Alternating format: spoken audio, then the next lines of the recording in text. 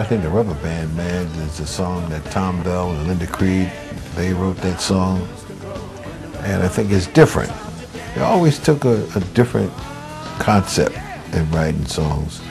And I think the Rubber Band Man, I think people think of the Rubber Band Man as maybe a dancer. But I know Office Max took it to mean something else, you know. So I think the Rubber Band Man is like a visual song. Clever, you know. Very, very clever. Games people play, right on, baby, just not mention what they should do.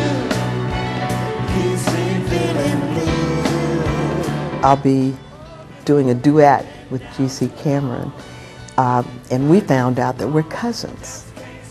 Yeah, I found out from my relatives, the Camerons, that we're related. And we didn't even know this because we were on Motown together. But little did we know. I think Games People Play was Tom Bell in a melancholy mood, I believe, as I tried to interpret the song.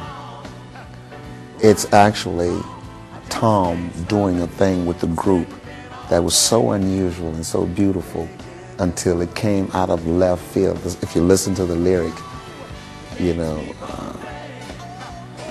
it simply states what we all feel at one time without telling anyone. You know, spend all the day fixing up to go somewhere. Found out I was late. When I got to, she wasn't there. Oh well. I mean, how many times? So it was a simple word put into motion that we all feel. 12:45, headed for the subway home. The Temps are legends, an institution within itself, and to come into this group that had this reputation gave me the opportunity to try to come up to another level.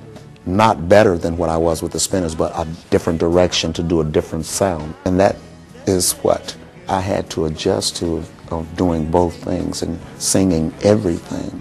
I think I wound up singing all the songs that the first 19 lead singers before me did. Whenever you call me, I'll be there. Whenever you want me, I'll be there. Whenever you need me, I'll be there. I think the Spinners are an excellent performing group. And many of the songs came right here from these hallways, like Sadie and